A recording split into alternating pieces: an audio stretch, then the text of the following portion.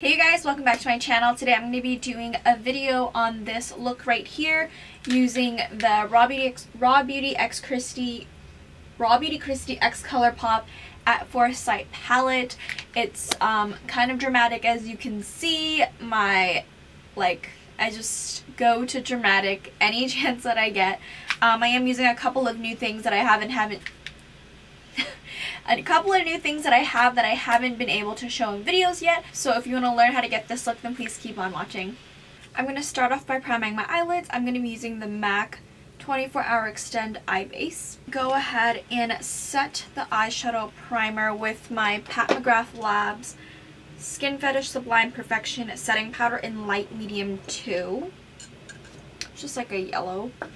And I'm going to take my Morphe E20. Today we're going to be using the Colourpop and RawBeautyKristi Collection Collaboration Palette. This is at Foresight, their pressed powder palette, and look how gorgeous and adorable this is. I really love just like the nature, the mushrooms, you know, the trees. It's so gorgeous. I love the tones. This is what it looks like inside. I'm pretty sure everyone has seen what it looks like inside. I am not going to go to like the greenish route, but I am gonna go like more right here, possibly, like not possibly, I am gonna do that because I really want to try out the neutral colors. I haven't done a Colourpop like new launch video in a long time, I feel like, so I'm super excited.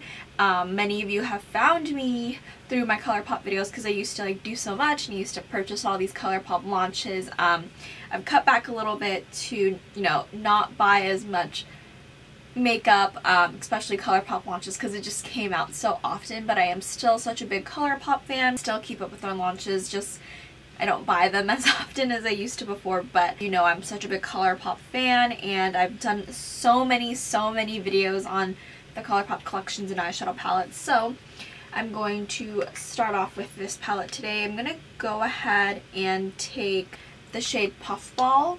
I'm using my JH30, taking Puffball, and I'm gonna pop that into my crease just to warm everything up a little bit. I'm actually gonna take Puffball and Chaudrelle. I'm not sure, I'm pretty sure I'm butchering it, but these two shades right here, I'm just gonna mix them. Same brush.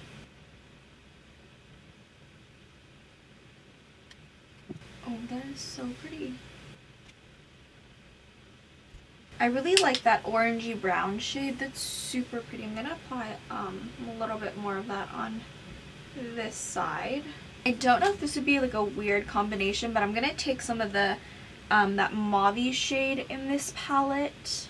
I'm going to be taking my Morphe R38, and I'm going to be taking the shade Old Growth right here and applying that to the outer corners to see how that looks. I'm just really focusing that in the outer corners.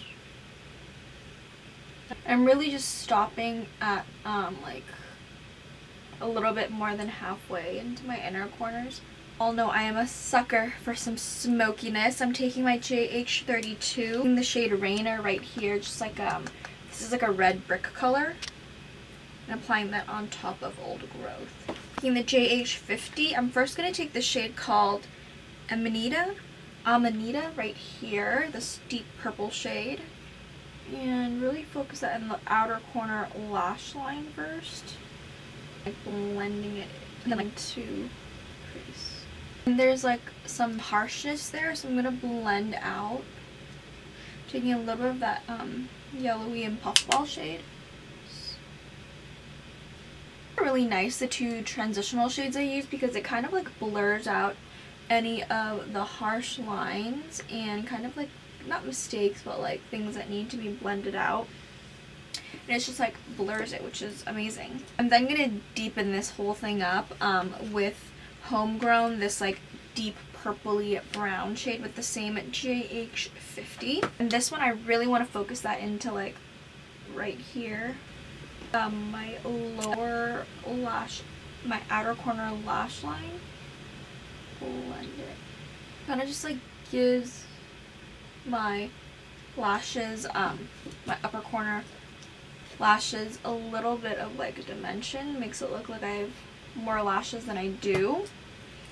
And I'm just going to go ahead and blend everything again with my JH30. I'm going to take now the shade West Coast right here, this goldy orange, goldish, yeah, a gold shade, and I'm going to apply that to my inner corners. And this shade is like super pigmented, so I was just like spreading it with my fingers, and then I'm just taking a little bit by little to just reapply. Oh, gorgeous. I look like a punch in the eye, of course. It's not a Helen tutorial without looking like a punched in the eye. I'm taking the Morphe M167, taking West Coast again. I'm going to spritz a little bit of my Charlotte Tilbury Airbrush Flawless Setting Spray to make it more pigmented. Also, I want to use a brush because I have nails, so it doesn't really get in there to the inner corners. So this will help me get into the crevices.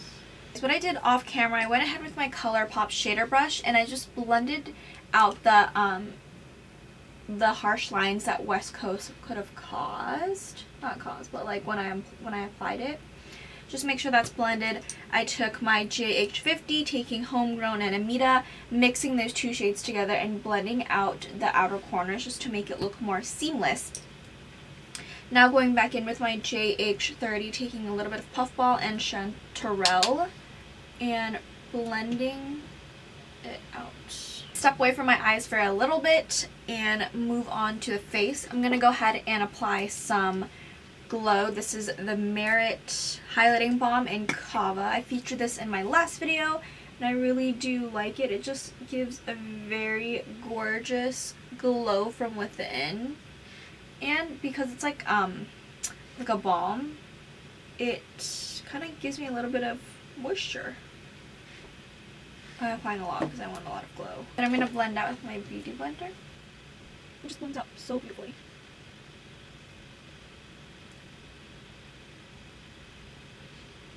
I'm now going to move into foundation. Today I'll be using the Shiseido Synchro Skin Radiant Lifting Foundation in 230 Alder. I'm going to take my Sigma F60 foundation brush and just apply. I'm going to take the Smashbox Blurring Foundation brush and blend everything in. Go ahead and conceal using my NARS Radiant Creamy and Ginger and fix up my eyeshadow mess. And I'm going to let this set to get a little bit tacky and I'll be right back. So I went ahead and blended out my concealer. I'm going to go ahead and do some cream contour. This is the Huda Beauty Tantour Contour in Light. And I will be taking my JH08. Go ahead and blend this out.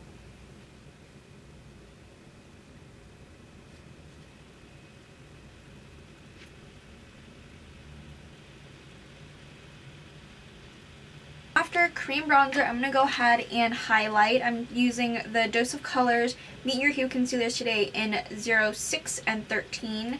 06 is light and 13 is light medium. Head with light medium first. Now I'm going to take a light. I'm going to go ahead and blend this out.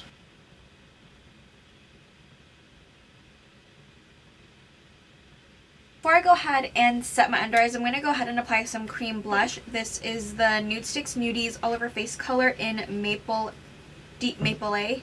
I'm going to take my Pat McGrath Skinfetish powder and go ahead and set my, bake and set my under eyes. Just remember to pat any creasing you may have. I like to pat it in first. Go ahead and set the perimeters of my face first. This is my Charlotte Tilbury Airbrush Flawless Finish Skin Perfecting Micro Powder in number 2. Taking my Real Techniques powder brush. I'm going to let my under eyes set a little bit longer. I'm just going to go ahead and apply some bronzer. I'm using my Hourglass Ambient Lighting Bronzer in Luminous Bronze Light today. It's a glowy bronzer. I figured I'd just switch it up. Take my MAC 140 brush. Now I'm going to go ahead and do some light contouring. I'm just going to take my Dior Backstage Contour Palette and do a little contour with my E4 from Morphe. Then I'm going to go ahead and carve out my cheeks with my same Pat McGrath powder. Now I will go ahead and let dust off the powder under my eyes. Loving this Pat McGrath Skinfetish Sublime Perfecting Blurring Under Eye Powder in Light. And I'm going to be taking my Morphe E50 brush. It just looks like this. Alright guys, I've done a couple of things while I was gone. I put on some eyeliner on my upper, I tight lined, and then my lower lash line, my Makeup by Mario eyeliner in soft brown. I like love this stuff because it brings out my brown eyes so beautifully. I applied some mascara. This is the Lancome Grandiose Extreme Mascara, and then some lashes, which are my Cocoa Lashes Goddess. So that's what I have on right now. So now I'm going to go ahead and dust off this powder. I'm gonna go ahead and move back to my eyes going back to the At Foresight palette. I'm going to take the Homegrown shade and small Makeup Shack T66 brush. I kind of like outline what I have. Go ahead and take my Dose of Colors shader brush. I will be taking these two shades right here and a little bit of this mauve shade. I don't know, I'm just mixing it all up and blend it out. I'm going to apply a little tiny bit more blush. I'm going to take, let's see, I'm going to take the Cover FX Monochromatic Blush Duo Matte and Shimmer in the shade Warm Honey. This one, my Morphe E4. I'm going to mix a little bit of the shimmer shade after. Shimmer. Gorgeous. A little bit of blending.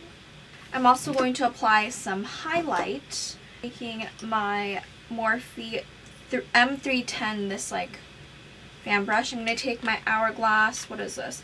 The Ambient Lighting Edit Unlocked palette. It came out during 2 or 1 holiday ago. Take this shade right here.